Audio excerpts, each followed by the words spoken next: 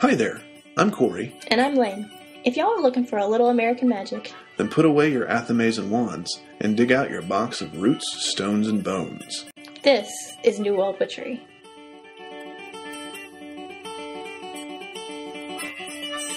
In this episode, we have an interview with renowned rootworker Cat Yronwode. In WitchCraft, we're going to discuss soap making and its magical uses. And in Spelled Out, we'll talk about cleansing and purification baths.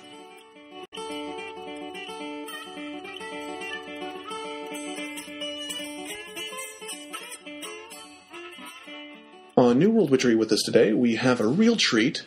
We have one of the premier authorities in Hoodoo today discussing the subject with us. She is the proprietress of the Lucky Mojo website shop, as well as dozens of other sites, some of which we'll name here in just a minute.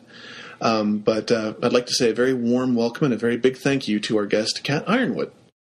Well, thanks for having me. Thank you so much for agreeing to it. All right. Well, first of all, let's go ahead and talk a little bit about your shop and your other sites. You've got LuckyMojo.com, I know. Southern Spirits, which I spend a lot of time reading. Yeah, Southern Spirits is a sort of an academic repository of 19th and early 20th century material about African American folk magic. Mm-hmm. And it's Southern-Spirits. Yes. Just for those who are looking it up, .com. And I have another one, Herb Magic, herb-magic.com, which is all about the use of herbs in Hoodoo. And at Lucky Mojo, there are a bunch of sub-sites. Back in the day when it was very difficult to buy domains, I had to make them all sub-sites with one domain. Now you can buy a domain for nothing. But since everyone built links to those subdomains, I've kept them. So luckymojo.com/sacredsex.html is a sacred sex website that's fully contained within Lucky Mojo.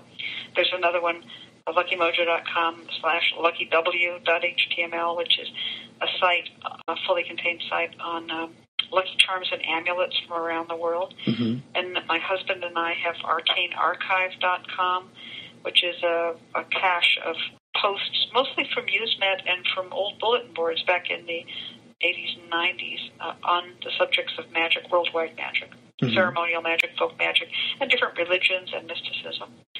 I have another site called the mystictearoom.com. Mystic Tea Room is about tea leaf reading.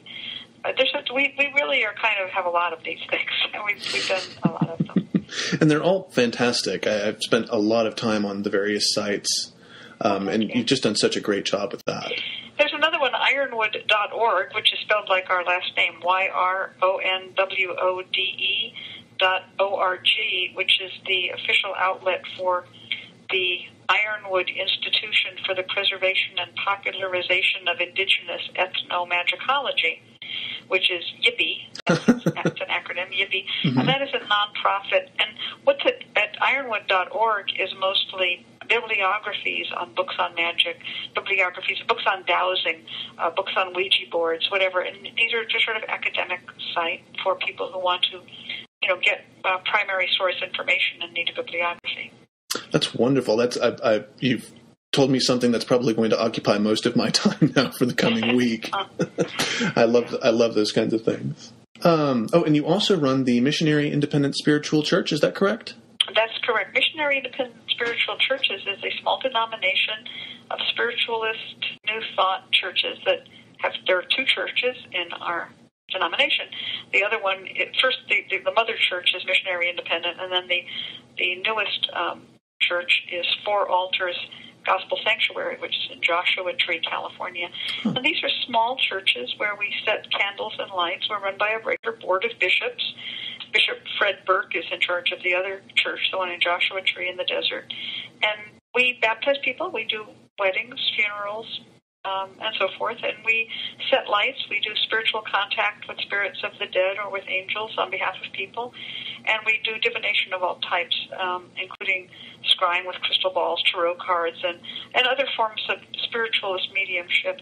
And we also have an organization called the Crystal Silence League, which is a method by which we send out affirmative prayers and healing prayers to people who themselves have a crystal ball. And all we need to do is attune our crystal ball to their crystal ball, and we send it out prayers for them. Oh, that's wonderful. Yeah. And that's accessible through the Lucky Mojo website as well? Well, yes, it has its own website. It's missionaryindependent.org. And we're one of many, many spiritualist churches in America. We're just a very small denomination. But we also use a lot of New Thought type things, too. In other words, affirmative prayer and that kind of stuff. And we happen to be, the church itself happens to be the smallest church in the world. Mm-hmm. And we've been listed that way. There's a company called, an outfit called RoadsideAmerica.com, and they've listed us as the smallest church in the world, which we are. So people come by just to see us for that reason, without any regard to the spiritual work we do. And the church is right next door to Lucky Mojo, which is the shop, which is an old-fashioned hoodoo candle shop. And it's somewhat in the nature of it's a real functional candle shop. I mean, we have 10 people. We're making things all day long. We make oils, powders, incenses. We make everything for people on the spot. We have candles and curios of all types, books, tarot cards, you name it. It's a regular shop. But it also is outfitted as a historical reenactment shop. In other words, if you went to Colonial Williamsburg to buy a candle, you'd be getting something in that, which came out of that time period. And what we've done here is recreate an old-fashioned candle shop of the 1920s or 30s. How did you manage to find all the sort of original material to base that on? Well, I'm a collector, and I'm a graphic designer and a writer, and I've worked in the comic book business for about 26 years. I'm very sensitive to art, and I began looking for original artwork. Wherever you see something printed, a label or something, there's original art. And I collected original art for advertising art and poster art. I have quite a collection of it just for my own pleasure. And some of the art that was done for some of these older hoodoo or conjure supplies out of Chicago and out of Memphis, the artwork is available. I mean, you can find it. Some of the best art was done by a graphic designer and artist named Charles Dawson. He was an African-American painter and a fine arts gallery-type painter. And when the Depression came, he went into commercial art because, he needed to earn money to support his family. Mm-hmm. And I collect Charles Dawson's art, so I began cleaning it up, photographing it, cleaning it up, and putting it on labels.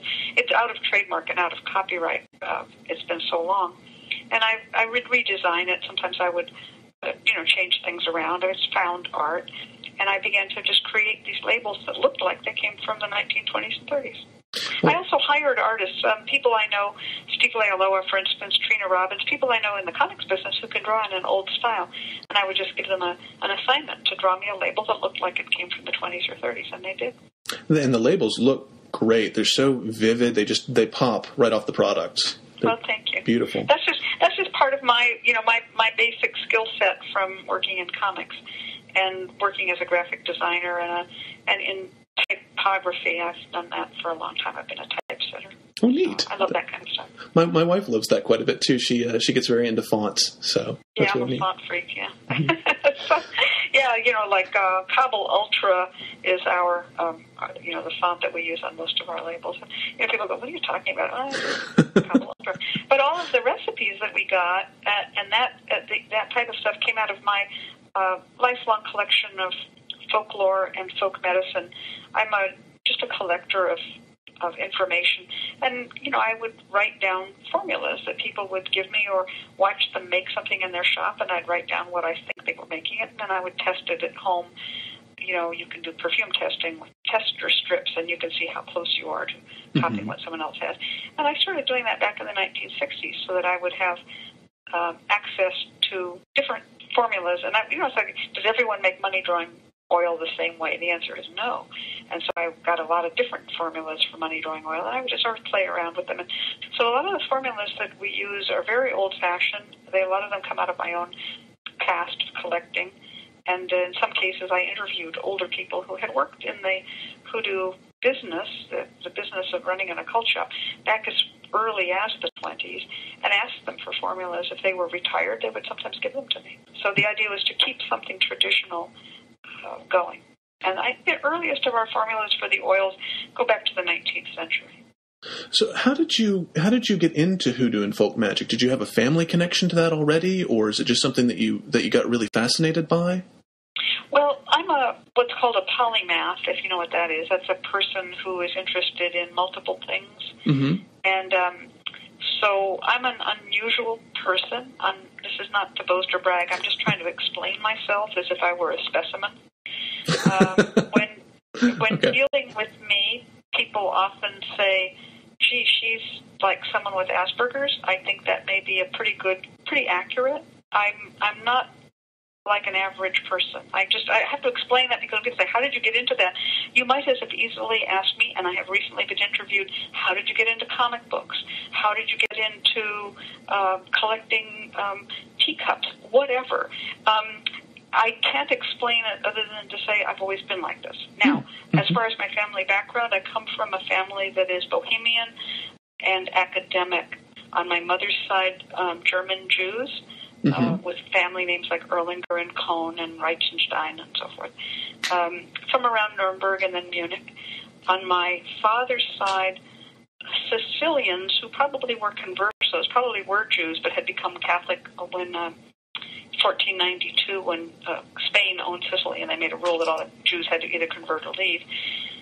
The last names, Giangrasso, Manfredi, Prococco, these are just, Sicilians, but they look more Jewish than they look Italian. And my father was an artist and very left-wing politically. My mother was a poet and a librarian and a writer and very left-wing politically. They met. They had me. My grandfather was a lawyer, a trademark and copyright lawyer, and he was interested in folklore. That was his hobby. He was Jewish, but his hobby was Christian folklore. He had a huge collection of Catholic Bavarian folk art. I mean, vast museum-quality stuff. That was his hobby. And he encouraged me to collect folklore from, as he put it, your little playmates. And so I collected folklore from my little playmates.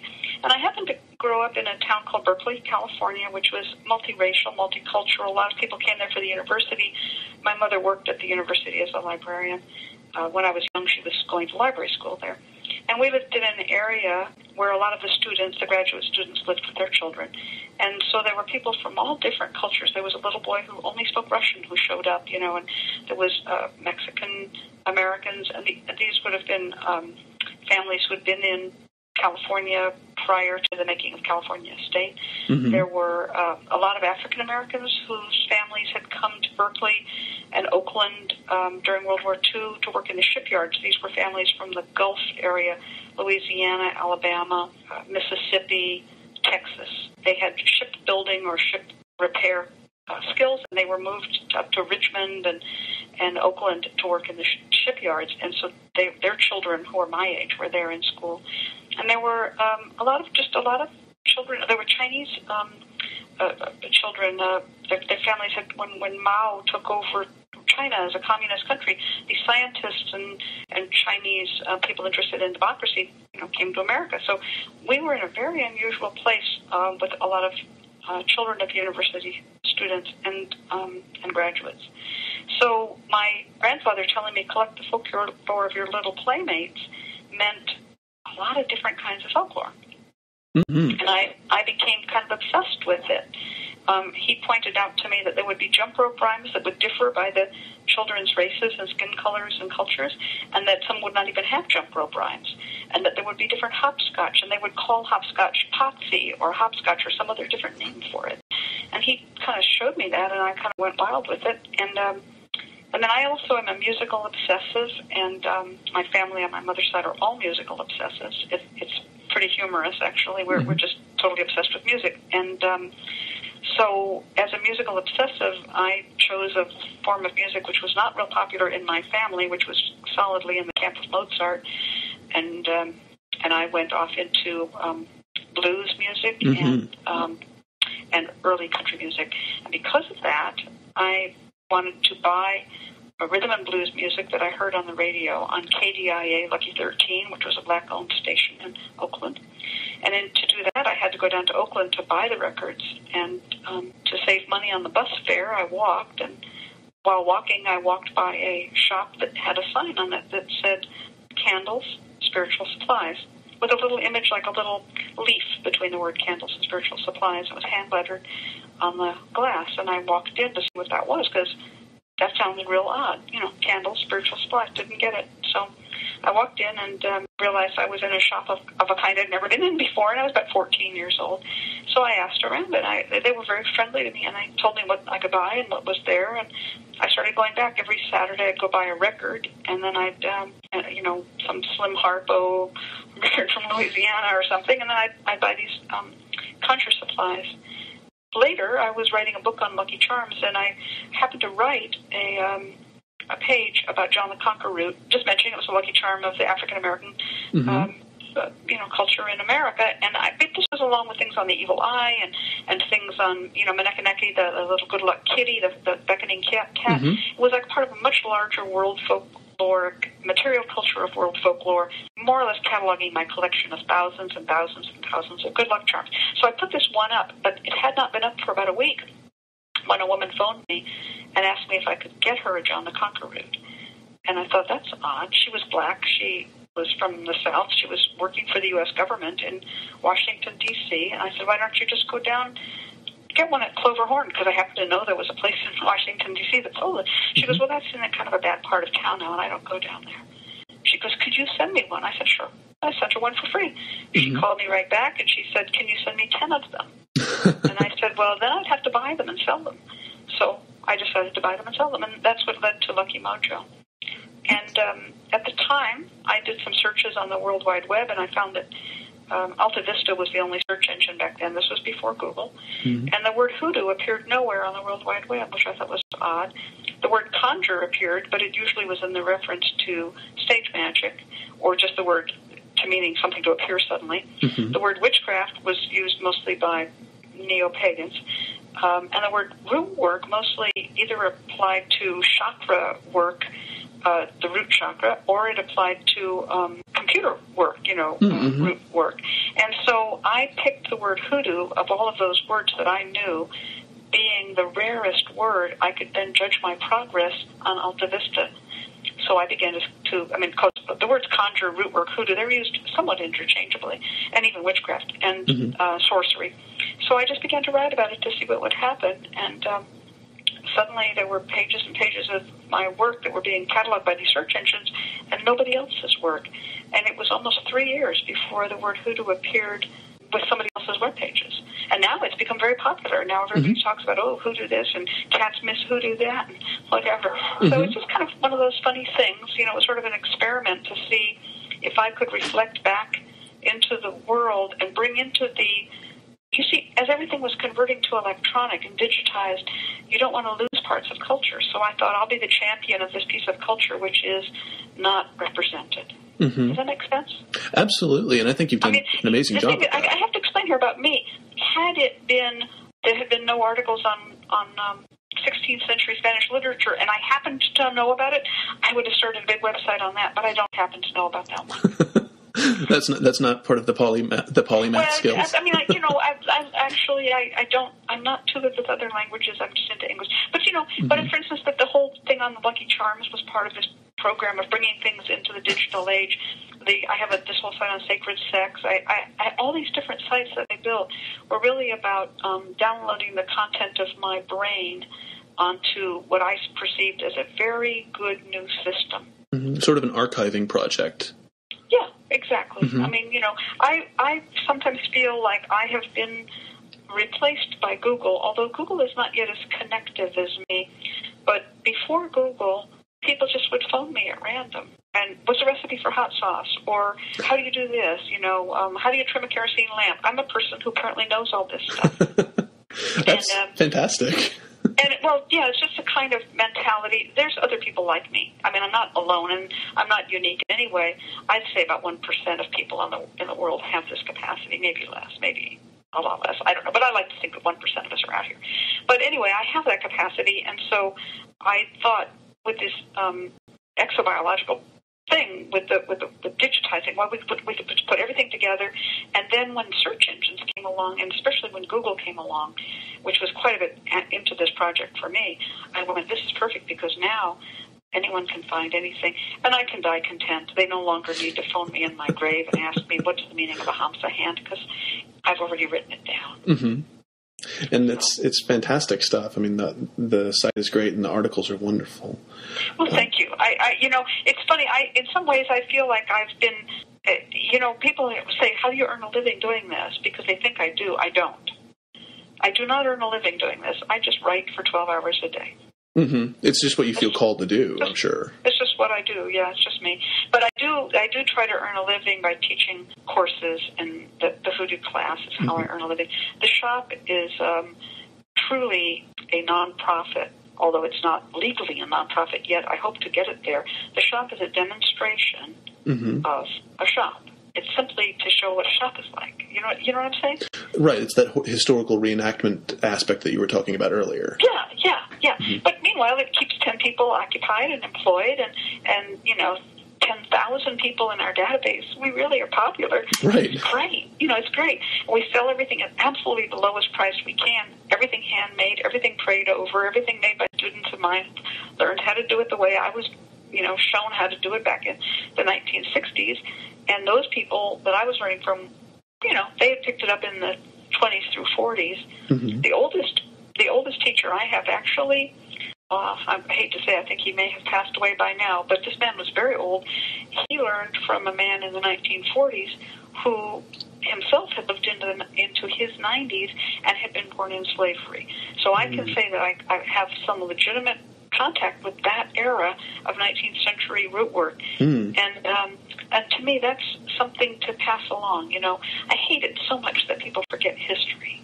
Yes, absolutely. They just don't get it. I mean, people are so stupid sometimes, and they do the same things over and over and over again, same mistakes, stubbing their toe on the same rock. It just drives me nuts. So I figured that with this new technology, maybe we can learn something. And one of the things we have to learn is what we've done in the past. And so there's no reason to forget anything now. It'll all be remembered. Isn't that great? I love it. I love that. That's my goal. I think you're doing a great job.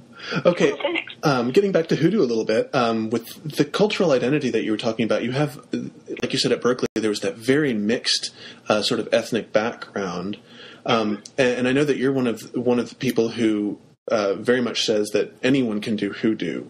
I'm not sure I say that. Well, I'm not sure I say that. I'm saying anyone can do Hoodoo who's willing to enter African American society. Okay, and that's something I'd really like to discuss. Yeah, I need to talk about that, because this is something that has been a problem for me.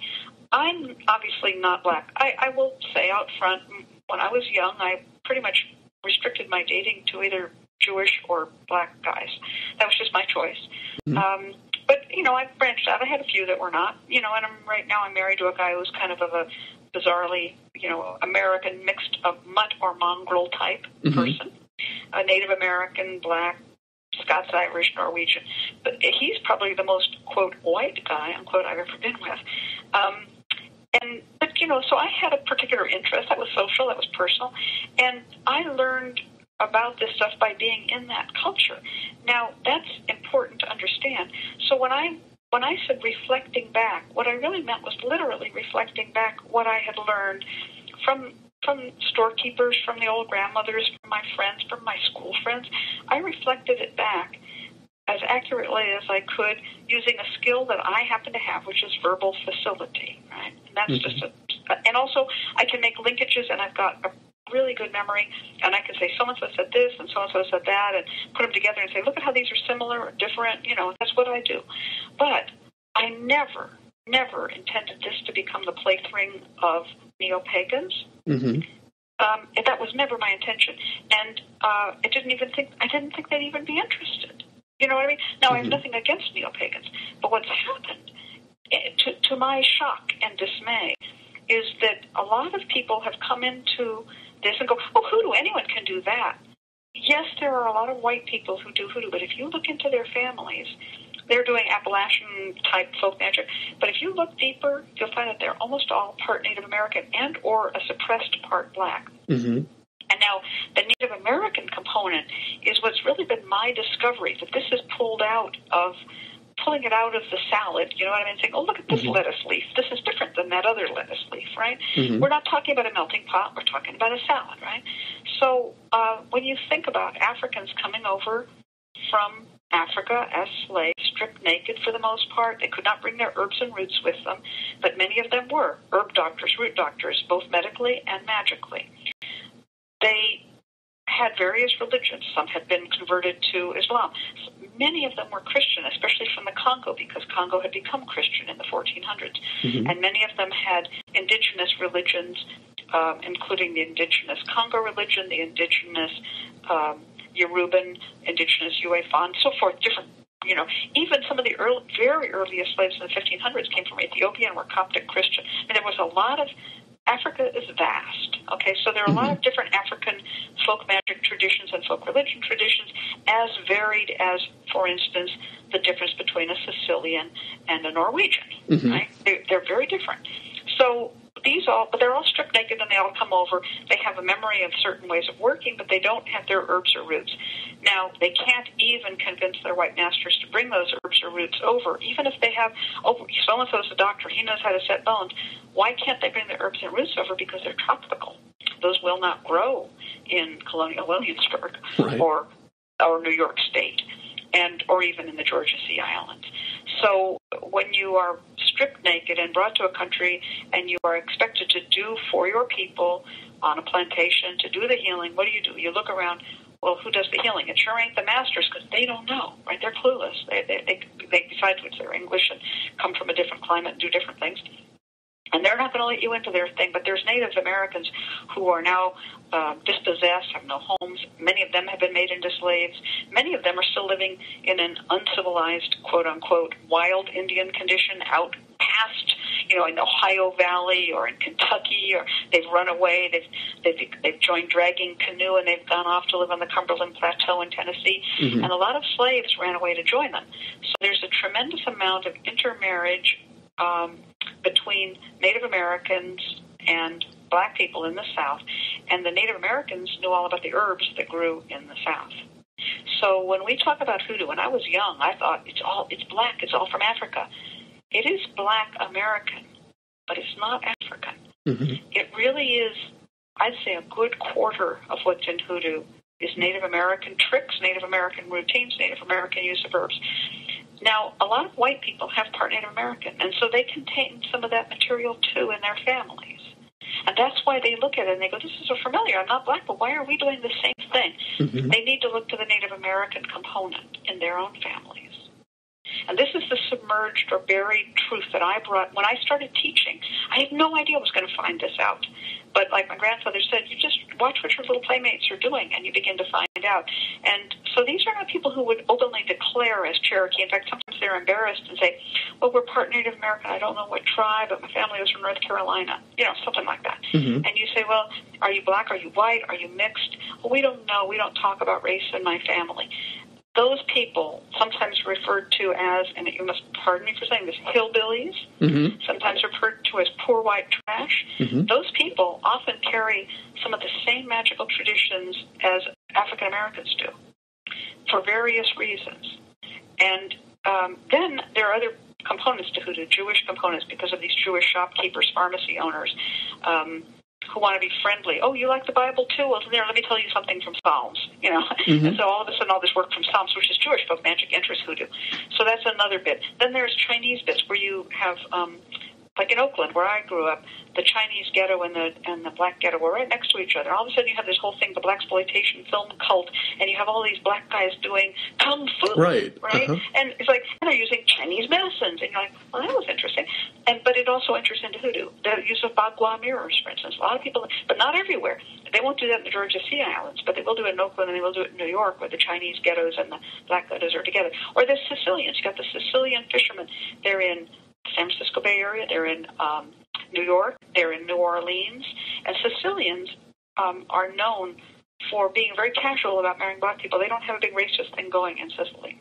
And so you'll find a lot of mixed marriages in the 20s, 30s, and 40s at a time when that was considered rather daring or unusual to do, and there were places where this was allowed. And so you'll find a lot of Sicilian folk magic mixed into hoodoo. It's just sort of a like I said, it's a little salad there with all these different little pieces, and you can pick them apart and go, oh, look at that, that's Jewish. Oh, look at that, that's Sicilian. Look at this is Native American. But most of the big lettuce leaves are African and Native American. And, of course, there are also the Germano-British, the slave masters, right? Well, they have their own little rhymes and songs and their own little folkways, and they, maybe they teach it to a house slave who then teaches it to her children, and so it ends up in that black family. And so we're looking at really the history of America. So now, when people say to me, anyone can do hoodoo, but you have to pay respect to the people who kept it going. And that was not the white people. They dropped it just like a hot potato. It was not the Native Americans tended to be walled off and put on reservations in a later time period. The people who kept alive were black people and some very country isolated white identified people who mostly were part Native American, maybe part black. Melungeons, they're called sometimes. Right, up in the Appalachians, the Melungeons. Right, and then right. That's the people Ozarks. who kept this, but they don't have as much African. It's always kind of a mix. Is it, when you do a trick, is it like if a trick calls for sulfur, you're talking something African or Sicilian. If a trick calls for wahoo bark, it's Native American. See, you can look at it, you can take it apart. So we're looking at a very large mixed. People say, well, why aren't you studying Santeria? I don't know. I'm not interested in Santeria. I've been interested in America. I'm American. But Santeria is some black material mixed with some Spanish material, Catholic, and it's in Cuba. Right. But it doesn't have the Cherokee component because there are no Cherokee Indians in Cuba. So it's going to be different. Jamaican folk magic, Obia, looks more like hoodoo because the people are from the Congo than from West Africa, and they're among English-speaking slave owners, but then they don't have the Cherokees again, or the Caddo Indians, or the Seminoles, or whatever it's going to be. And so there's it's different, but it's very similar. And in fact, by comparing Jamaican and African American, you can see what you can really quickly specializedly take out the African part and the English part. They kind of rise right quick. But there's also a little bit of Hindu mix in the Jamaican because Britain controlled India and they brought over a lot of Hindus. Oh, I've never thought of that. Yeah. You got to look at the history. It's all about the history. So folk magic is worldwide. Anyone can play. I mean, I can pick up some Taoist thing if I want to. I can pray to a Taoist god and make a Taoist amulet as good as the next white gal. I can, but on the other hand, always pay respect to where you got it from. I have to say that I talk with Hindus all the time, and they're like, "Why are all these neo-pagans worshiping my god?" I don't know. They thought your god was pretty looking. I don't know. I mean, you have to ask them each individually, but we do have to pay respect, and we should not say it's all the same thing. It's not a big stew where everything has been, it's not baby food where everything's been ground down and blenderized into one homogeneous mess. So I teach hoodoo to anybody, and anyone can do hoodoo, but they can't do it well if they don't have black friends and are not understanding that it is African American and it is part of black culture in America. So that's my statement on that. A long answer to a short question. I apologize. But a great answer. And another thing that I know that you've said on other interviews is that to be comfortable with doing hoodoo, you also have to be, I think, comfortable with Jesus was how you phrased it? Well, yeah, because after all, what is hoodoo? Hoodoo is not just African magic. If it was just African magic, you could go to Uganda and study it. Right, or Zaire, or the Democratic Republic of Congo, or South Africa, or someplace. That is not. We're not studying exactly Congo magic, or Zulu magic, or Yoruba magic, or we're studying American magic. So when you think about African Americans, what's the predominant religion of African Americans? Christianity. What's the predominant denomination? Baptist. I mean, that's a no-brainer. Two no-brainer questions. Shouldn't even be good enough questions to get on Jeopardy. Everybody knows that, right? So Baptist. So now we're talking about Baptists practicing folk magic. Well, that's good. But that's what, but when it's transmitted, it's going to come with prayers. And those prayers usually involve God the Father, God the Son, God the Holy Ghost, amen, or in Jesus' name, amen, especially in Jesus' name, amen. Now, in dealing with Jewish occult shop owners and numbers runners and other pharmacists and other places in which the Jewish folk magical subculture interacted, particularly places like Harlem, Harlem, New York City, Philadelphia, Chicago, Memphis. There was a lot of that. The Jews tended to, as I say, they want to make friends, and so they tend to work what's called, among my Black Baptist friends, Old Testament Christianity. They didn't want to. It's Old Testament magic. So it's a lot of use of the Psalms, and there are old Jewish, Kabbalistic works on the use of the Psalms, secrets of the Psalms, and so forth. So we see that, and then of course the Baptists tend to add Jesus into the mix. I don't find a problem with it myself. I was raised to be, to learn the folklore of all my playmates, and so I try to play with everyone. Mm-hmm. But I do not accept students in my class anymore. I used to, but it became a problem. I do not accept students in my class who have a problem with Black culture or Black Christian churches. Mm-hmm. I have no reason to teach those people. Let them go study with Silver Ravenwolf or whatever. Mm-hmm. I don't have a responsibility to them. My responsibility is to reflect back into Black culture, Black folk ways. Mm-hmm. And that's what I'm here to do. And, so if someone says, well, I really like hoodoo, but I just don't like Jesus, and I don't like Black people, and I don't like, whatever. I mean, I just go, well, go someplace else. You don't have to study with me. Right. I don't have to serve you. Now, you mentioned the neo-pagan interest in hoodoo, and that's something we find a lot on our blog, actually. And I've noticed that there's just a surge in popularity in these American magical systems. Are you seeing that on your end as well? Oh, yeah. I think, about 2-3 years ago, hoodoo became, the magic du jour. A lot of people began to pick up on it. But this has actually been going on for a lot longer than that. If you go back to the Grimoire of Lady Sheba, do you know that book? Mm-hmm. I do. It's one of the Wiccan, the first Wiccan book of shadows. By Jessie Wicker Bell, who called herself Lady Sheba. The Grimoire of Lady Sheba was a very early book of shadows in the Wiccan tradition, and it contains several hoodoo candle spells. Really? They're right there. Yeah, right there. And they come out of what I would call the Henri Gamache, Oracle craftsman style of urban hoodoo, but they're right there. And Anna Riva, who was a cult shop owner who worked in a more or less pantheistic style. I mean, she did everything. She used a lot of hoodoo in her work, too, and served the hoodoo community. So that's kind of an interesting thing that, because Anna Riva stuff was taken up in somewhat by Wiccans. And another one was Sybil Leek. And Sybil Leek, who was a British traditional witch, came to America. She became friends with a woman named Charmaine Day. Now, Charmaine Day was a white girl of Polish background. She was married to a guy named Steve Day, and she had been a stripper, a burlesque stripper. And Steve Day was a dancer. He did a kind of eccentric tap dancing, and they traveled around, and they were together, and they were in the South at one point, traveling in the South, and she went to a drugstore called the Bichon Drugstore in Houston. This I have, by the way, from a man who was a student of hers and worked with her under the name of Tarot Star. And he published a bunch of books of spells. He's retired and now lives in Canada. Well, his name is George Benin. Well, anyway, he's from Ohio. June Zablowski was her name, June Zablowski Day.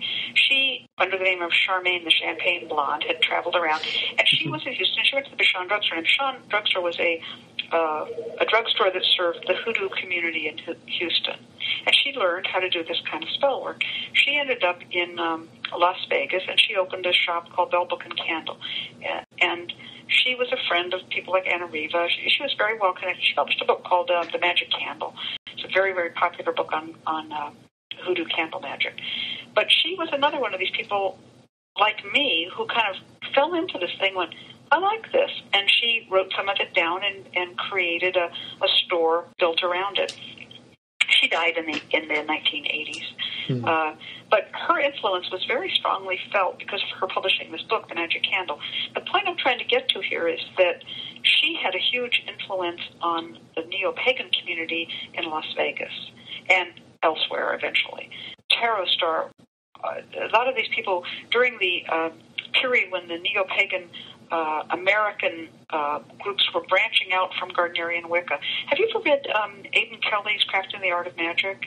I've read parts of it, but I haven't read the entire text yet. Well, it's a very, very good book. And also Margot Adler's Drawing Down the Moon. Mm-hmm. Those books really tell a story about how what had started off as this kind of lineage-driven Wicca from England kind of spread out into eclectic witchcraft when so many people found that they themselves had family traditions that were like English family traditions, but they had no lineage. And there was this sort of recreation and fiddling around with the lineages and religious aspects of it to make eclectic witchcraft, traditional witchcraft, American traditional witchcraft, Appalachian granny magic, and all these different little groups, mm-hmm. family traditions and so forth. That did not happen in the African American community. They just basically stayed Baptist. You see what I'm saying? Mm-hmm. Absolutely. The reason being that there had never been a condemnation of magic so strong in the Baptist Church. Now, Church of God in Christ and some of these other black denominations were very anti-magic. Leaving those aside, Jehovah's Witness has a large number of black people in Jehovah's Witness, and they condemn mm-hmm. magic, like all the Jehovah's Witnesses do, including the white ones. But leaving all that aside, and I'm just talking about the majority of black families in America know some of these tricks. And they practiced them, and there was no Calvinistic "thou shalt not" push against the magic part of it. So there was no need to, quote, change religions to a magic-accepting religion. Does mm-hmm. that make sense? Absolutely. So what happened is kind of just the staying within the Baptist faith or any of these Assemblies of God or some of these rather unusual small denominations of black churches.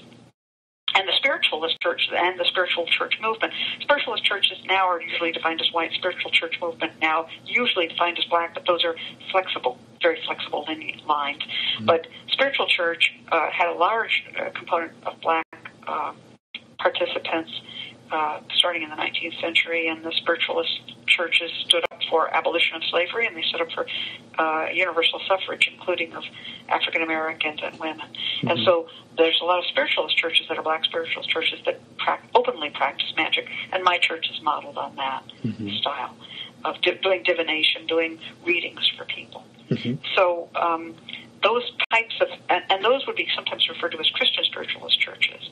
And some of them, like there's even one denomination, Metropolitan Church of God in Christ. I mean, it's like, Metropolitan Spiritualist Church of God in Christ. It's mm-hmm. like, whoa, that tells you kind of where they came from and what they held on to, Mm-hmm. So all of these denominations allow divination, allow spiritual practice.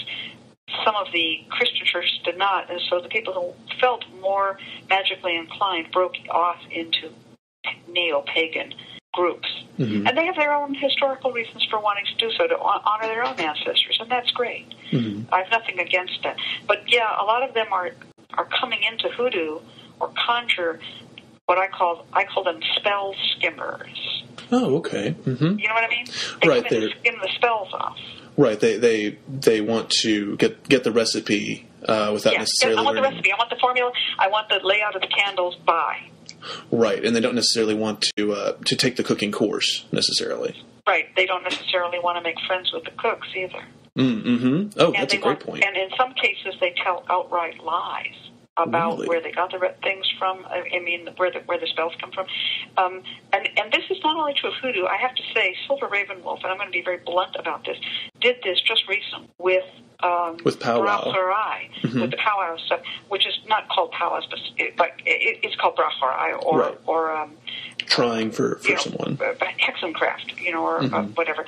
She did this, and she, quote, returned this to its roots. She put in mentions of the goddess Bridget and things like this in what were obviously German folk magic that was German Catholic Christian folk magic. Mm-hmm. And I found it shameful of her to do that. Mm. Shameful. Those people were not Irish to begin with. What would they be doing with Bridget anyway? Mm. And if she wanted to go back, she should have gone back at least to some Bavarian, Southern, Teutonic. German Catholic traditions. But she didn't even do that. And in fact, those people have not been pagan in many centuries. They identify as what they are. And when you buy a book like Powell's, it says make the sign of the cross 3 times. It means make the sign of the cross 3 times. Mm-hmm. And it's not her place to tell those people that she knows their culture better than they do. And I found that shameful. And what I'm afraid of is that people are trying to do this with African American root work. And saying, I'm going to return this to African deities. I'm sorry. I didn't learn anything about African deities when I learned this in the 60s. Mm-hmm. And the people I learned it from didn't learn anything about African. Sure, yes, every once in a while somebody say, my grandfather was from Africa. That's very interesting. And your grandfather did this how? Well, he said, you want to say this and say, make this on the cross if he was Catholic. Or if he was Baptist, he would say, you ask this in Jesus' name. It's what it is. You cannot. Cultures are malleable and changeable, and the farther back you go, we all end up in Africa, right? All of our DNA comes from Africa. But we're talking about honoring ancestors and ancestral lineages. We should keep those clear and not just make porridge out of them. Mm-hmm. Anyway, end of rant.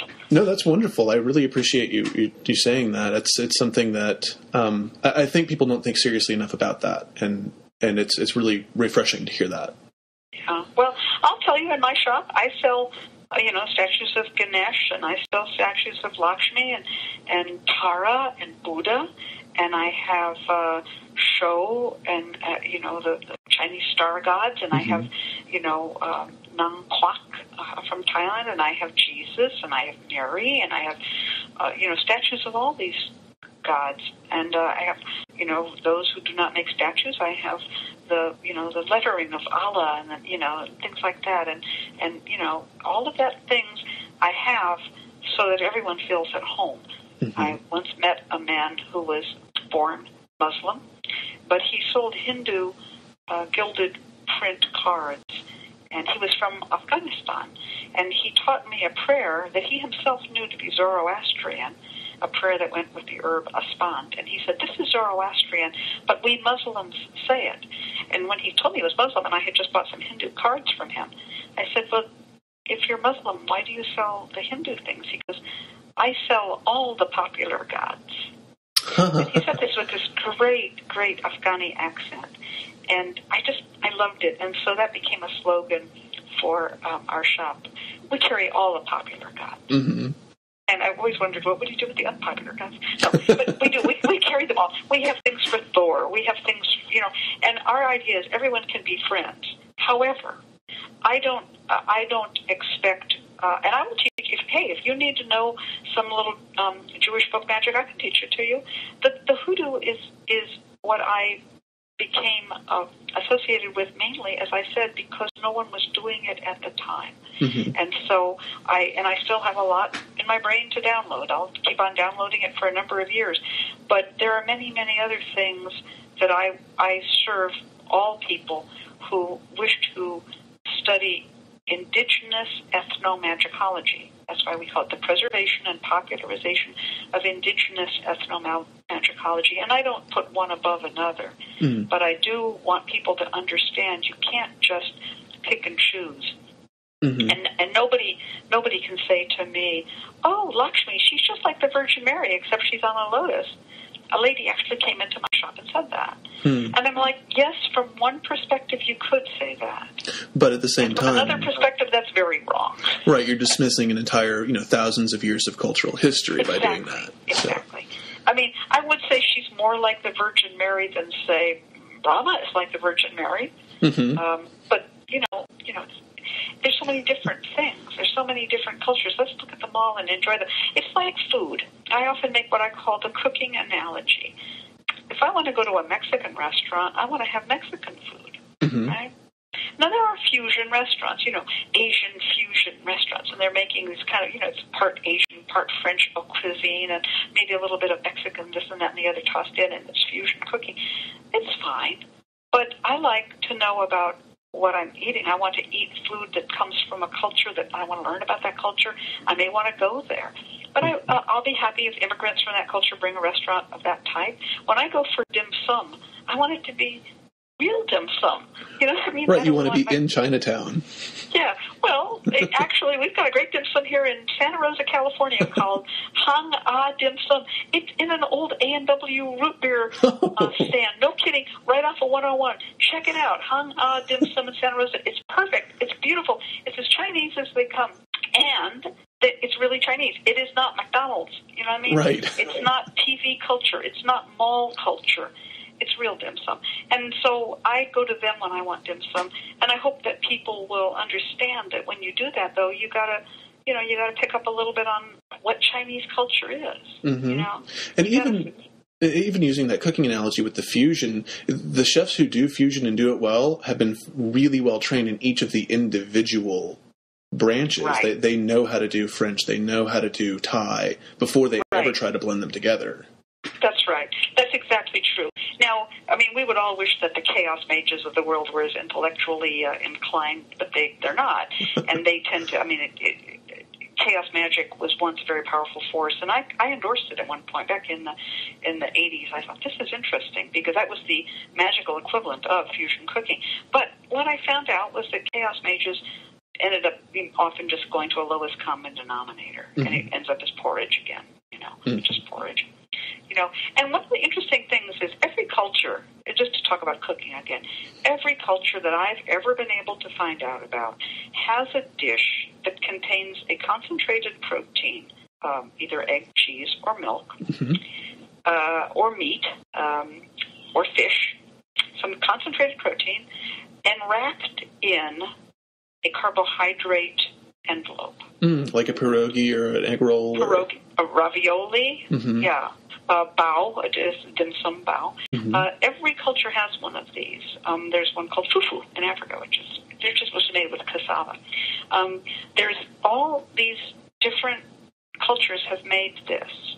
But if I'm going to go get fufu, or if I'm going to go get pierogi, or whatever I'm going to go get, it's not going to be the same as ravioli. You see? It's not going to be a Cornish pasty. It's going to be something different. And chicken pot pie, it's always something different.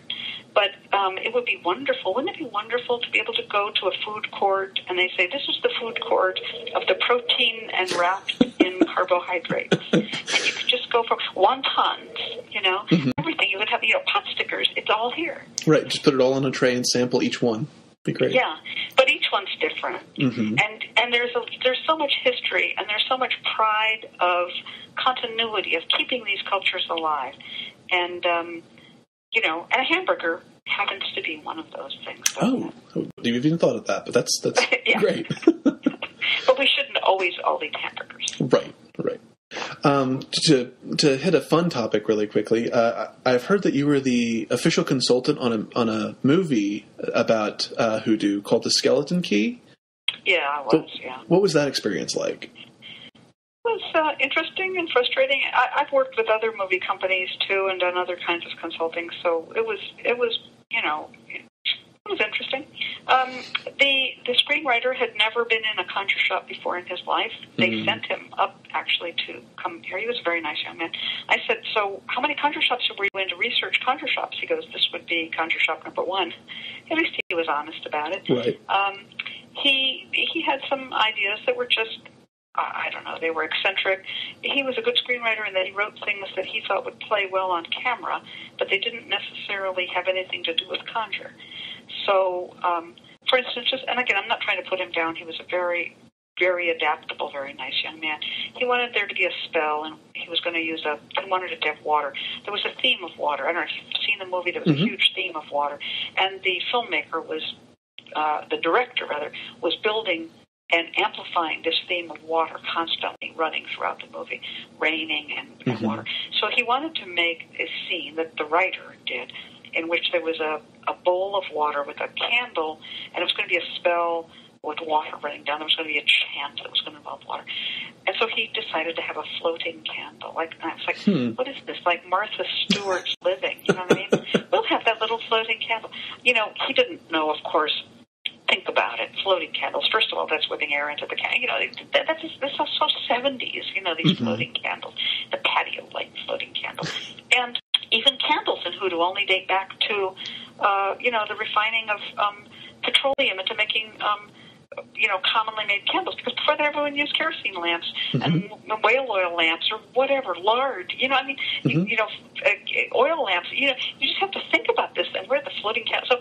So I said, all right, well, we're going to make it be urban hoodoo. Let's use a crucifix candle and put it in a bowl of water. We could do that. So I actually made up a spell because I couldn't tell him a traditional spell because it didn't have this candle in the water. They needed the candle in the water so that the actress could drop it and it would break and fall, and it would be a scary moment. You see? So what I did was take what they needed for drama and then warped it back toward hoodoo as it really exists. Does that make sense? Absolutely. It's really good to know that. Yeah, so that's not an authentic spell, but I did the best I could with the dramatic constraints. There was another thing. There was a thing where we needed to get clues that these people who were the evil people had switched bodies a number of times, and that in previous life they had black bodies. And so there were supposed to be little clues along the way, which there were. And there was a scene where she was this elderly white woman who was actually an elderly black woman in a white woman's body, was supposed to kind of give away a little bit. And she was asking the young heroine to help her with her gardening. And so I inserted that she used a name for a plant that was an African-American folk common name for the plant and not an Anglo-American folk name. Oh.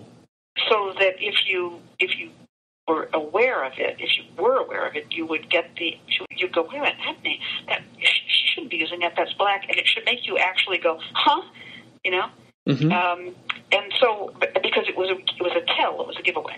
So I just peppered the thing, with all these kinds of little bits like that. We also supplied them with thousands and thousands of dollars of Lucky Mojo products. Conjure shop things for a scene that lasted less than 10 seconds. Yes. I mean, they just sort of ran the camera right by that, which was funny because we basically outfitted them with an entire hoodoo shop. Oh, but they didn't use that. They just sort of ran right past it. So, and I think I was responsible for, and they accepted it very early on, the line that this is not voodoo. And we worked on the writing of that one little, again, like 2 sentences. This isn't voodoo, this is African-American folk magic. That was inserted. And then another thing that was done, the screenwriter, again, a young white man, had no idea about black music, and he come up with this whole idea of these old recordings, these field recordings, which was a very clever idea. It was wonderful, but we had to displace the time. Originally, it was set in a certain time, and we had to explain that time wouldn't work for those recordings, and so they changed it around. And that was good. That all worked out just fine. Then there was a little bit more having to do with the song. He wanted to have this music, this recording, and he called it Call and Response. Oh. And the way he had written the song was not call and response. He had written a white style of white gospel, which is actually called call and echo. It's different than call and response. Do you know what I'm talking about in terms of music? Again, I'm musical obsessive, so I expect everyone to know. But for instance, call and echo would be, see that conjure man shed his skin, and then the echo is, see that conjure man shed his skin. Right. Whereas call and response is... Call and response be, see that conjure man shed his skin. Oh, Lord. It's something different, you see. It's a call and a response. And he didn't know the difference. So he had written this rather long piece of music, lyrics, that was supposed to be this thing. And when they flew me down, I gave a lecture there. I was there for a day. They flew me in basically to talk to the art department and talk to the director and talk to the music librarian about what we were going to do to bring this kind of, make it more authentic. So when the music person was there, when I went down, the director's assistant was an African-American young woman. And I was sort of interesting. I said to her, what did you think of this screenplay? And I didn't want to get her in trouble or anything. I just was private. And I said, what did you think of the screenplay? And she said, well, it's got a few problems. And I said, yeah. I said, I think that's why they've called me in. I said, bear with me. I said, I'm not black, but I think I know what we can do to help this. And she was like, well, she goes, this is my first big job. I said, I understand. We're not going to get there. But I did do something funny, and I consider it a funny story, which I will tell. So I'm trying to explain to this English director. This man's British, right? So this English director who's done a beautiful, beautiful movie, prior movie on the history of the Beatles, and mean, this guy did really great movies. He was really neat, but he didn't know a lot about American culture. And I said, the difference between call and response and call and echo. And I said to her, I just turned to this young black woman there, and I said, if I was to sing a song to you and you were to do call and response, could you, do you know what I'm talking about? She goes, yeah. I just said to her, Jesus on the main line. And she said, tell him what you want. And the director, he was very intelligent. He looked at that and he goes, I get it. But it just, I was brought in there as an expert, but I didn't want to, quote, be an expert. I wanted to show them, though, that they needed to delve a little deeper into the things they were playing with. Mm-hmm. It was just a fiction. It was a horror movie, but they needed to, so that was my role. I just simply kind of kept them focused on African-American culture. That was it. Well, excellent. Well, I enjoyed the movie, so thank you for all your contributions to that. Well, yeah, you're welcome. Sure, and I gave them a CD of a whole lot of songs I put together, and I really did. I brought them a lot of homework. Is what I did. I brought them a lot of products and showed them how to use them. I showed them how to do a bathing ritual. Things like that. Mm-hmm. Yeah. Wonderful. Well, I hate to monopolize all your time, so I guess we should wrap up here. Well, yeah, we've certainly talked for quite a while, and you know me, I'll talk forever. Anytime you want to talk to me again, I'll be glad to. Wonderful.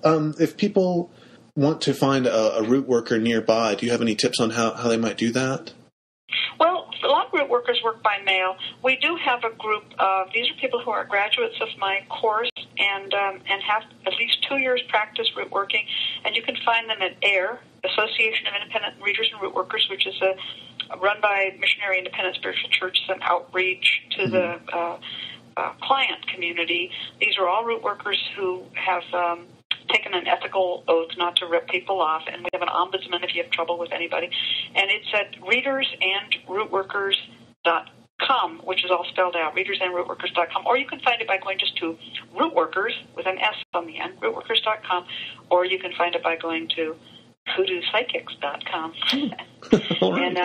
And that is readersandrootworkers.org is another way to find it. We own a bunch of related sites. And there's about 22 people who are very good workers, and they're all around the country. California, Ohio, Texas, you name it, Georgia, they're all around. Great.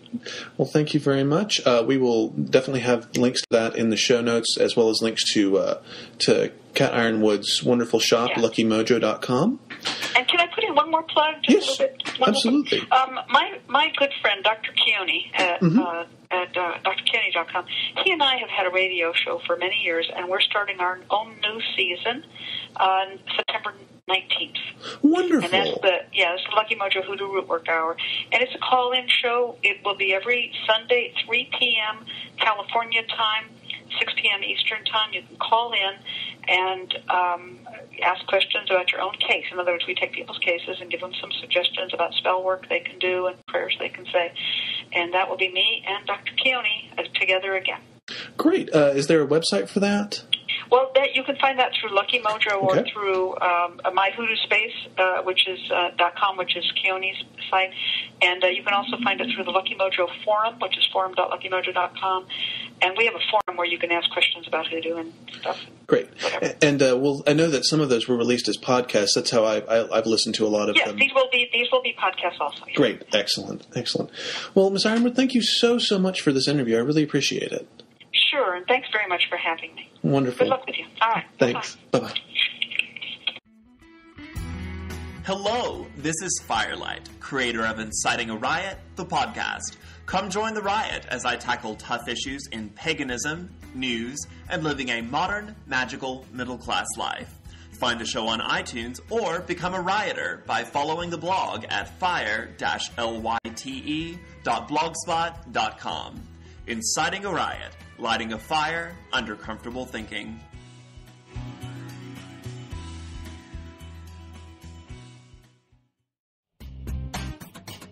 Hi, this is Meadow Moon, and you can find me at A Pagan in the Threshold, where I will be discussing mostly pagan-related topics. I'm a work-from-home homeschooling mom of 2 located in South Carolina. In addition to that, I'm a case manager for a local paranormal group, and I have a bachelor's degree in alternative medicine. So I think it's pretty safe to say that we'll have plenty to talk about. You can find me at meadowmoon.com and on iTunes. So I invite you to join me as I hit rewind on my pagan beliefs and start back at square one.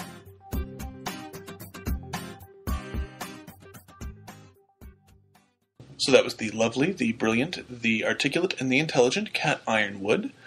We will be posting links to all of the various sources of information that she mentioned in the interview in our show notes.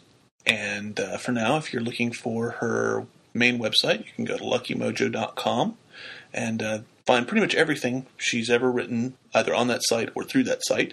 All very brilliant stuff. And we really appreciate her being on and giving us that interview. Yeah, definitely. I really wish I could have been there for it. But, it just didn't work out. But that's okay. Why weren't you there? Why, Laine? Why? I had to work. When we needed you the most. I know. You failed. I know. Like one of our biggest interviews, and I know. I had to work. But it's terrible. What are you going to do? So anyway, we wanted to discuss the interview a little bit. Some of the points she brought up. And so, yeah, let's get to that. How was it interviewing her? What was it like? It was really nerve-wracking. I'm going to be totally honest. That is the most nervous I've ever been for an interview. Were you starstruck? I was a little starstruck. Because I know you really have learned a lot from her. Not, directly, but, through books and her website and everything. Yeah, I mean, she's been sort of the overall guiding force in my education on particularly hoodoo. Mm-hmm. If for no other reason than she points me to a lot of other good sources and other good books. Mm-hmm. And teachers, of course, as well. So very nerve-wracking to talk to her. Yeah. Thankfully, she has done this sort of thing so often that really I just threw a couple of questions out there and she ran with them. Yeah. So that was great. I really didn't have to worry too much about sounding like a complete idiot. Not that you do. There's only 30 seconds of me sounding like an idiot, and then the other 55 minutes of it is her being amazing. So, what about you? How was it listening to it? What did you react to? I was very struck by some of the history that she gave. Mm-hmm. That was fascinating. We were talking about it earlier, but I'll repeat it now. Yes, please do. Just that it's stuff that you probably could have figured out for yourself, but you didn't really think about. I know I didn't. Slaves came over, they had particular ways of doing things with, roots and plants over there, mm-hmm. and they come over here and there's not any of that, yet they're still expected to do this healing and, other things. And, speaking of sounding stupid. but yeah, and having to adapt, and it's just pulling from, the Christianity and the Native American, and it's just... And all the various things that had to come together in that salad, as she put it. And I'm sure there were different tribes that all came together, mm-hmm. From North Africa and South Africa. You're going to have 2 different ways of doing things, and that's gotten mixed in. I just think it's fascinating. Yeah, absolutely. Yeah, it was really kind of a good history lesson, a good education. So, and you heard it here, folks, at New World Witchery. That's fantastic. So what else struck you? I loved when she talked about the movie. That mm-hmm. was fun. Hearing about, her going in and being like, no, you can't do that. And then the spell that she made up. And yeah, that was awesome, wasn't it? I totally thought that was a legitimate, real spell when I saw that movie. Really? Yeah, totally bought it. Wow. Hook, line, and sinker. Well, I mean, it makes sense. She has so much knowledge of it that she could make one up, and it seems very real. And it was well done. Fooled me. I loved it. It's one of those things that, she's got all that background and she's done her homework in mm-hmm. it. So she's able to take those building blocks and turn it into something that looks so real. Yes. Which is really neat. Agreed.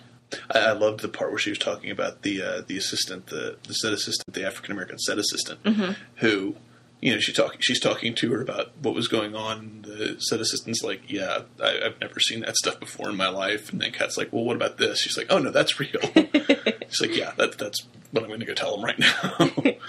So. And the callback and the echoing stuff. Yeah. You know, it's funny. I've never done any of that, obviously, but like when she said it, I just sort of knew what she was talking about. I was like, well, echoing and call, that makes sense. Why would they not get that? Yeah, well, honestly, I think it has something to do with being Southern. You think? Yeah, because, a lot of gospel music, and you can't live in the South without at least bumping up against gospel music every once in a while. It's played on radio stations here that have nothing to do with gospel music sometimes. Yeah. So you hear that a lot of gospel music is either call and response or call and echo. Mm-hmm. So you can't avoid it. And I think that just has to do with being Southern. You've probably encountered that more than you realize. It's one of those things that must be. I don't know. I've never heard that phrasing though, but right. I still know what she was talking about though. Right, and that's just it. Is I think probably did you ever go to church with any of your friends when you were little? Yeah, occasionally, but we didn't really sing anything like that. Mm-hmm. Well, you said you went to church. You went to Church of Christ. Yeah, but it was all hymns. Right, but those hymns are call and response sometimes. I don't remember any of them that are. I just remember, a couple. Mm. We kind of stuck to the same ones. Mm-hmm. And plus, whenever I was there, I was miserable. So not a positive experience. I tend to block it. The songs was about the only thing that I liked. So. Mm. My wife is a big fan of the hymns at her church, which is also a Church of Christ. And some of I wish I could think of an actual hymn that's a call and response hymn. Me too. But I know that a lot of times they'll divide them so that the men will have the call and the women will have the response, or vice versa. And those are always really interesting. I just think it's so pretty. Oh, it's gorgeous. It's all a cappella, of course. Mm-hmm. So it's beautiful. Anywho. So let's.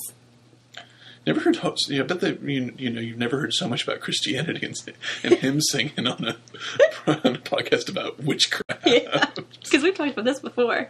Yeah, goodness gracious. We don't have to talk about this. We can totally cut this part. But do you want to get into some of the little bit more of the controversial stuff that she talked about? Sure. Let's throw it out there, and if not, then I've got a gap there. Yeah. Well, she brought up having to be comfortable with Jesus.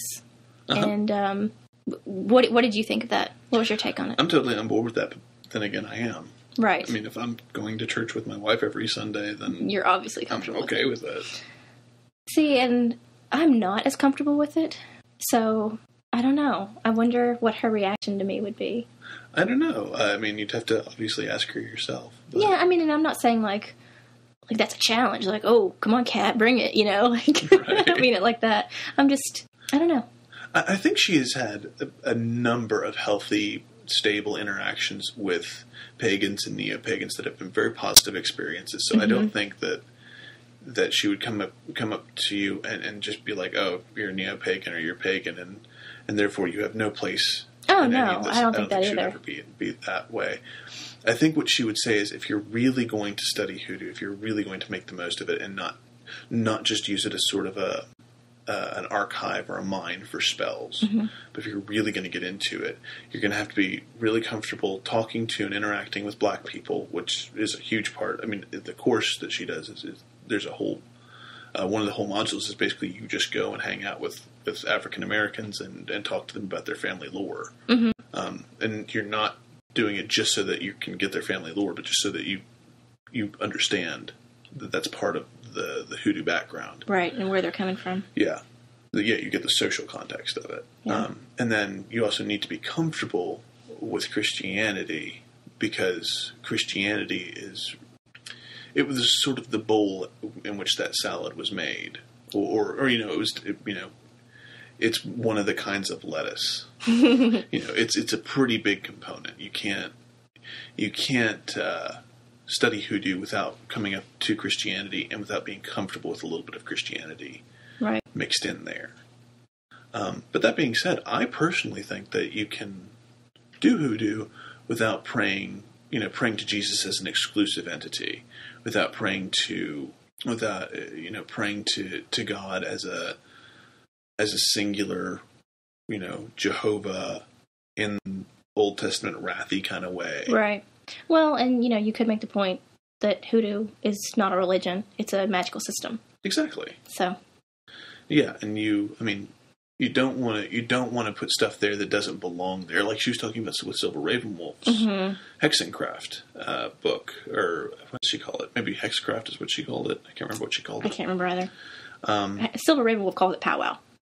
Right, but she calls what she does powwow in the book, but the book itself I think is called Hexcraft. Oh, okay. Gotcha. And she actually even has a little podcast that she was doing for a little while. I've only heard a couple of episodes of it. And it's not available on a regular stream. Like, you have to kind of dig for it. But a lot of the things she does, like she was saying, she'll throw in, a Celtic goddess, like Breed. Mm-hmm. Or, who, yes, because of the Catholic connection, you could say, okay, so she became a Catholic saint. Therefore, when she's brought into this Teutonic area through Catholicism, maybe she gets adopted into the Germanic lore. But it's a stretch to do that. And I'm not saying that I know that I don't know that that's what Silver Ravenwolf did. I have no idea. Right, we haven't read the book. Yeah, we have no idea really how that all is structured. But that's something to be careful of. Yeah. You don't want to start doing hoodoo and then just assume that you can instantly bring in ISIS. Well, actually, I would say Isis would be more okay than others because Isis is an African deity. It's Egyptian. She's an Egyptian deity. But at least that's African. There might be a reason to go back there, but you have to find that. You have to actually do the research to make that work. But you wouldn't. Kuan Yin would have no place in hoodoo. Well, I say that, dadgummit, because there is actually an Asian like the Chinatown influence on later hoodoo. I could see it connecting that way. Gosh, who wouldn't? Thor. There we go. Thor has no place in hoodoo. If you're using Thor in hoodoo, no, stop right now. Bad. No hoodoo biscuit for you. If you are and you can explain why, that's awesome. That's it. Anyway, but no. So like Thor is completely alien to anything that hoodoo grew up in. Right. So why would you bring Thor into it? But you wouldn't bring Thor into it. I don't think you would. No. So, and when you do hoodoo, you're not... Like, that's something I think with your hoodoo, and please correct me if I'm wrong on this, but when you're doing hoodoo, spirits don't enter into it a whole lot. No. Gods, spirits, entities don't enter into it a whole lot. No, I do it very much as a magical system. Mm-hmm. So, well, yeah, you're right. And I would say I do it as a magical system, but the spirits do enter into it, so it's... But they're not particularly religious spirits. They're just sort of spirits. They're like people. But some people would consider that religious. Some would. I just don't. Right. So anyway. But I know I want to know more about you. So when you do your hoodoo without the spiritual context, can you explain that a little bit? No. I don't know what you mean. Like. Well, okay. I'm kind of putting you on the spot with this. Mm-hmm. Thanks a lot. Appreciate it. Well done, Cory. But, okay, so you were saying that you think that she would be like, oh, no, bad neo-pagan. No, I don't think she would say that. I think she wouldn't accept me into her class. Because you have an issue with Christianity. I don't even want to say that. I'm just not comfortable with it. I grew up in it. It made me just guilt-ridden, and it made me feel awful about myself, and I just don't like it. For me. I don't mean like I don't like the people who do it. I don't like it as a religion. I just mean I don't like it for me. So I do think she wouldn't accept me. Well, but that's okay. Like, I'm not saying, oh, Cat, I'm so sad. It's just, This isn't a desperate plea to try and get into her class. Right. You don't need to get into her class. No, it's just, I don't, just from what I gathered from her interview. And I don't know, this is something I'd be interested to ask her if we ever have her back on. But I don't necessarily know that she wouldn't accept you into her class because, like you just said, you don't have a problem with people being Christian. You don't have a problem with anybody around you being... You wouldn't have a problem talking to a Christian person about their magical practices. Right. So where does that come in for you? Where's the cutoff for you? Praying to Jesus. Okay. Using Christian saints, anything like that. It doesn't do anything for me. It feels fake. To me. Okay. That makes a lot more sense to me now. All right. So you would feel kind of like you were a poser. A little bit. If you were trying to use... But... And this is something I'm curious about. Okay. Like, for example, if you had someone that you were doing a house cleansing for, right? And you knew that they worked with primarily a Celtic pantheon, and they were pagan, and you were trying to help them do something, and you don't really work with Celtic deities yourself. I know that you used to work a lot with Egyptian. Is that right? No, I was interested in it. I did some like research on it, but I never worked with... Was it more Greek? Yeah. Greco-Roman kind of. Yeah, classical. Okay. Some people may want to take my pagan card after this, but a lot of times I wouldn't assign any, like, I didn't have any specific pantheon. I just sort of was like, God and goddess, and they just were. They weren't any particular one.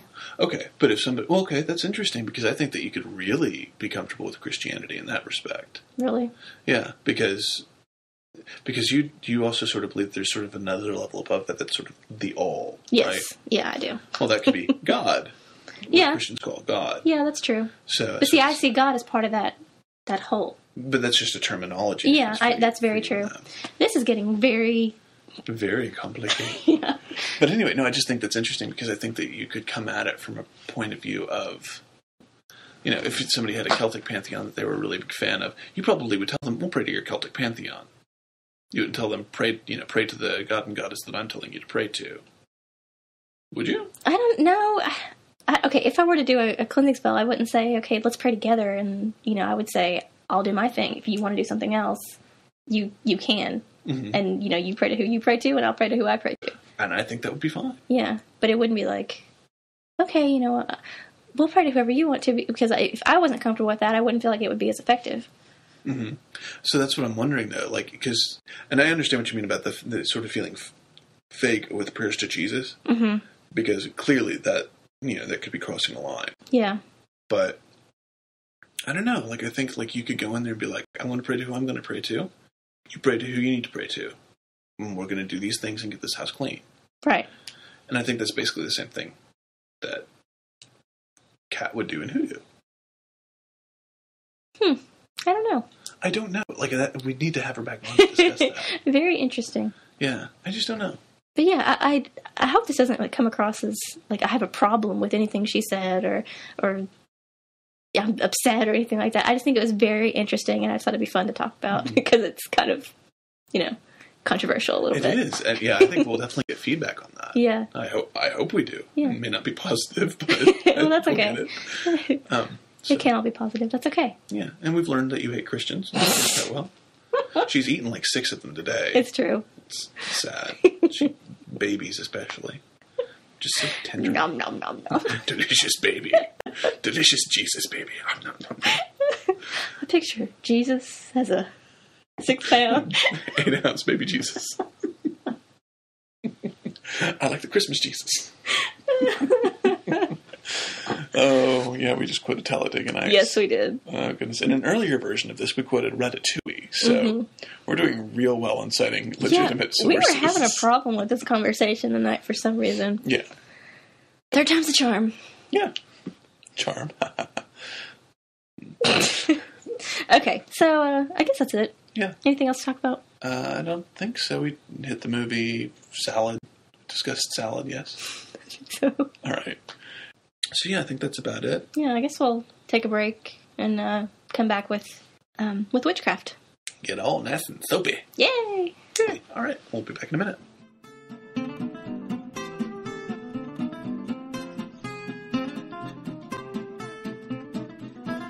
Okay, so today in WitchCraft, we're going to be talking about soap making.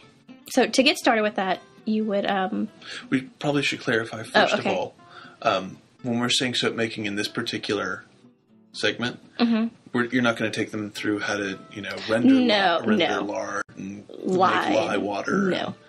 We're doing a quick and dirty, simple way. Yes, this is a very easy way. And if you want to do it the hard way,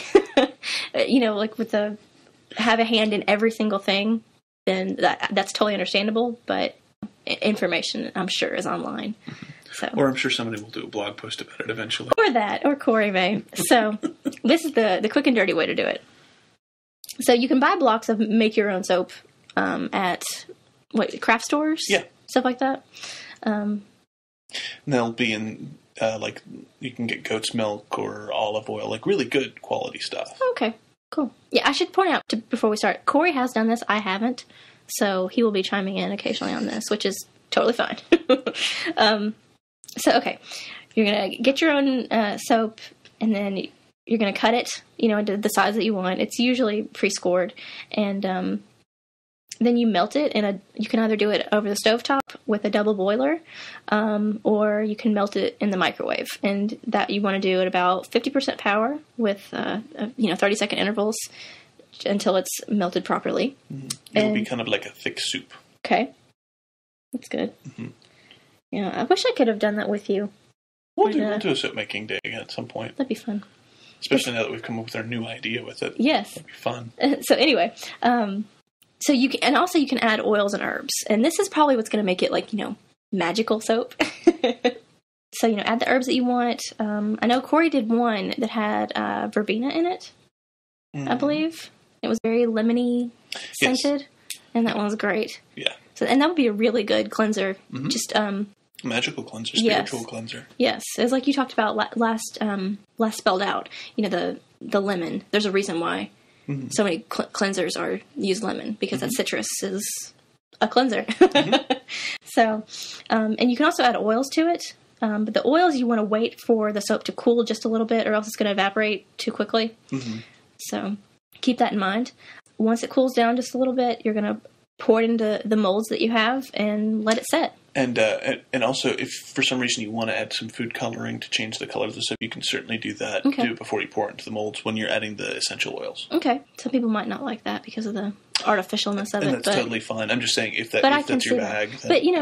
But the color might be great for certain correspondences that you might need, and exactly. It won't stain your skin or anything, will it? Mm-mm. Okay. No, because you're not going to use very much of it. Just a few drops, maybe 5 to 10, would color a whole batch of soap a nice light color. Okay. So you have a lot of things that can, I guess, influence how it works. Like we said, the oils, the herbs, and then also you can pour it into different shapes for the molds, and that would. What am I trying to say here? I lost it. It might help guide the purpose of the exactly. sort of spell that the soap is designed for. Yes. Like if for some reason you were making your sort of witchy pre-ritual soap, a star. Yes. That's what I was thinking, star stuff. But then you could just do squares and have it be just regular soap. Another idea that Cory had, which I thought was really, really interesting, is to put a stone in the middle of it.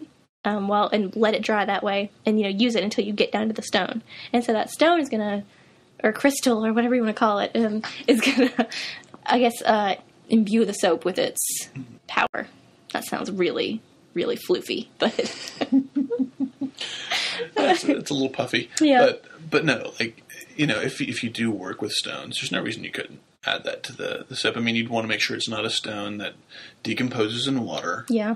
You want to make sure it's one that you don't mind getting some damage, getting wet. But there are plenty of stones that you can do that with. And you also want to make sure it's not one with a lot of jagged, pointy bits. Yeah, that's true. Look for something round and tumbled. Yeah, get a tumbled one. So, yeah, that's soap making. You had another little hint to give. Oh, yes. When you've got them in their molds and you're letting them cool and dry, and it'll take... I would generally say let them sit overnight, in their molds. To really set. But while they're doing that, right after you've gotten them poured in, if you get a little spritzer bottle and put some ethyl alcohol, not isopropyl, you want the kind that's made from natural grain as opposed to petroleum. But you take that alcohol, vodka, good strong vodka will do this too, put it in your spritzer bottle, and from a good distance away, just sort of spritz the back of all the soap in the molds, and it will keep the little tiny bubbles from forming all over the backs and making your soap look funny.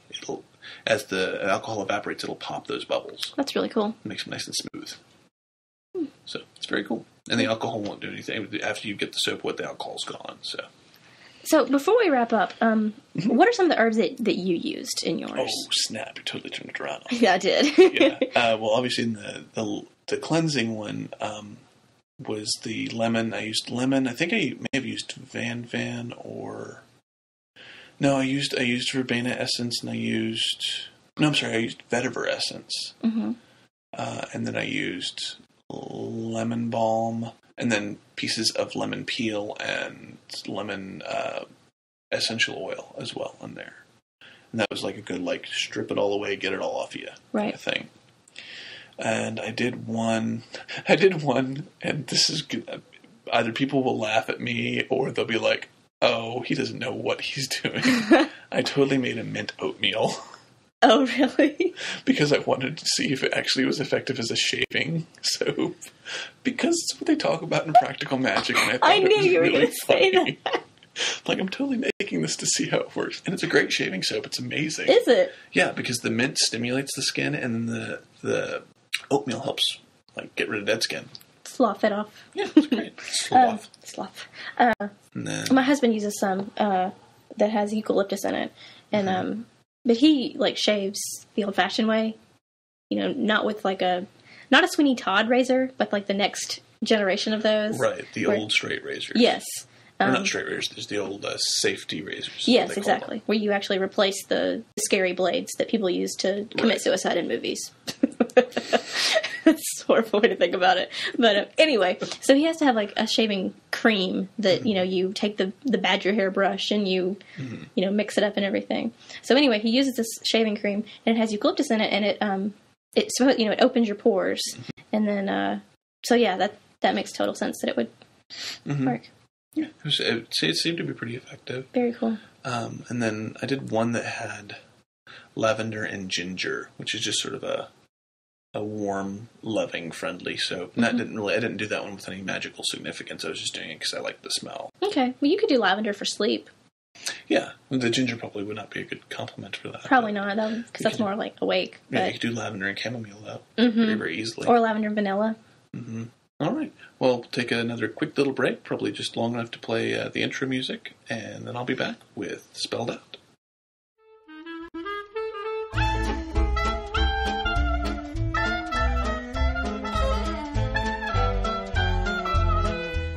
All right, welcome to Spelled Out. Today, sort of apropos of Laine's soap segment, we're going to be talking about spiritual cleansing baths. Now, one of the primary sources for what I'm going to be discussing is a book called Spiritual Cleansing by, and I'm probably going to butcher this name, but I believe it's Draža Mikaherec is his name.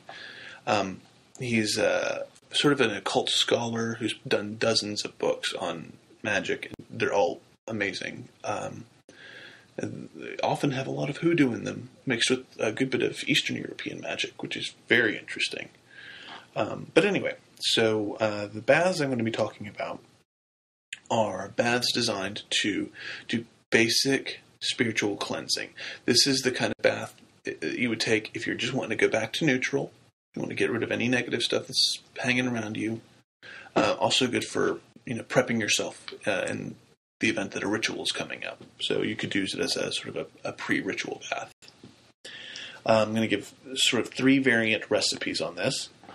The first one I'm going to give is probably the simplest, and it is also one of the ones that may be easiest on the skin, but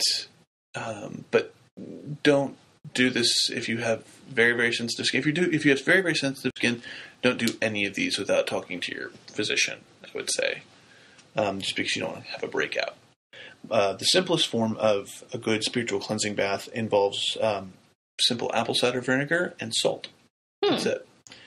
And you'll use just a little handful, not even a full handful, just like a little palm full of salt and like a jar full or a cup full of apple cider vinegar.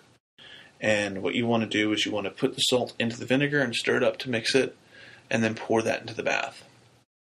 And when you're taking a ritual bath, the way you want to do it is you want to get into the bath with the ritual mixture put in there. And you want to make sure that you completely submerge yourself at least once. Most workers recommend doing it 3 times or 7 times, some 9 times, 13 times. Right. You take these baths at dawn or at sunset if you can't do it at dawn for some reason. Why those times? The threshold times. Oh, okay. That makes sense. It's the times when spirits are most active or spirituality is most active. And I'll go through the recipes a little bit more before I get into the ingredients in these, but the idea is that by submerging yourself and completely covering yourself in these things, they will strip away anything harmful from you and leave you clean and pure. When you're done with these, you should air dry. Right. And these are not designed to be cleaning baths in terms of your daily shower. If you need to take a daily shower, take your daily shower, then take a spiritual bath. Okay. So you want the spiritual bath to be the thing that air dries on you. It's the last thing that happens to you. And they only take a few minutes, really. They're not that detailed. You just want to make sure that you get your head covered and cover your body. So do you just submerge? Like, you don't have to kind of scrub yourself or rub the water on you or anything like that? You can if you want to. Okay. I mean, the idea is really that you're just going to get in the tub and make sure you're completely submerged, come back out, stand back up, go back down in. You just imagine like you're in a river, just dunking yourself. Okay. That's what you're really trying to do. Okay, so the other variants on this, you can also do one that involves using water. Preferably you can use either holy water or seawater. Those are both excellent. Again, another little palmful of salt, and about a teaspoon to a tablespoon of ammonia. If you have very sensitive skin, don't do this one, because ammonia could irritate you, and don't use more than a tablespoon. I mean, even in a full bathtub, you want to be very careful. Ammonia is an amazing spiritual cleaning agent. It does a beautiful job of getting rid of negative things. There are root workers who recommend when you're doing your ritual house cleaning, one of the last things you do is you take a spoonful of ammonia and dump it down every drain in your house. Huh. It gets rid of everything. Make sure everything is clean. Yeah. So you use that to do the same kind of a cleaning.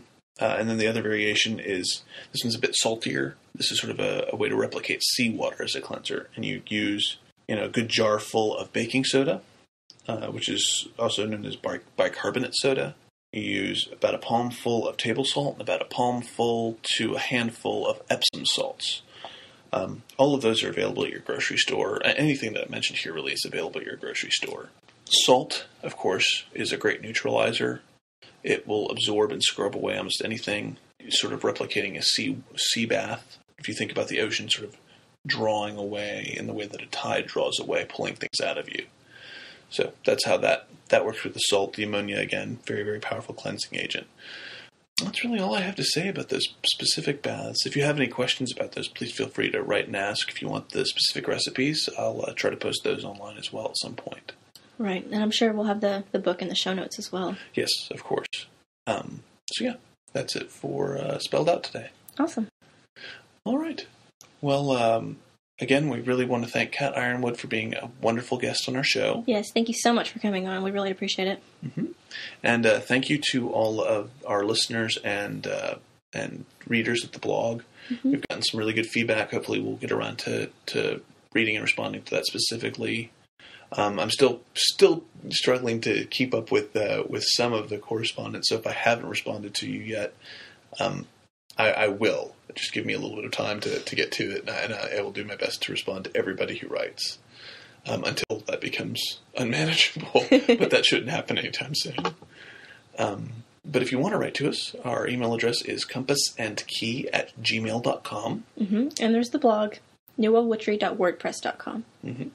And feel free to drop by anytime. Leave a comment. Yeah. Oh, before we sign off, I'll mention this, but there are going to be, speak English, Cory, a series of concerts coming up called Strowler Nights. And I'm going to post information about this on the blog for everyone. The first concert is going to be held in St. Louis on September 10th, 11th, and 12th, I believe, from 7 p.m. to midnight, featuring artists like S.J. Tucker, Tricky Pixie, Wendy Rule. We've talked about Tricky Pixie on our media episodes. They're just so much fun. Yeah. I mean, if you get a chance to see them, they're great. It's just this big, like, carnival-esque event. It's not quite a concert. It's not quite floor show or whatever. It's sort of a mix of a lot of different things. It's almost like the Bonnaroo or the I was Woodstock just thinking, it sounds like Bonnaroo. So, if you get a chance, it'll be in St. Louis on September 10th, 11th, and 12th, I believe, 7 p.m. to midnight. There will also be festivals in Boston and Seattle. So please check those out. Again, I'll be putting information about this on the actual show notes sometime in the next couple of days after this is out, so everyone can get a chance to see that. We have a special promotion going on right now, sort of in conjunction with Strowler Nights. If you want to see one of these shows, can go to their website to pre-order tickets, and if you enter the discount code AIRTIME, that's AIRTIME, you'll get 10% off. So, awesome. Yeah. So that's just something nice that they're doing, and we just want to pass that on to you guys. So please check that out. Hope you enjoy it. If you go to see that, I'd love to hear about it. It's not really near enough. None of them are really near enough that I can go see them myself. Yeah. But they just sound amazing. It just sounds like so much fun. So, yeah. Well, that'll about do it for this show. Yeah, thanks for listening. And be well.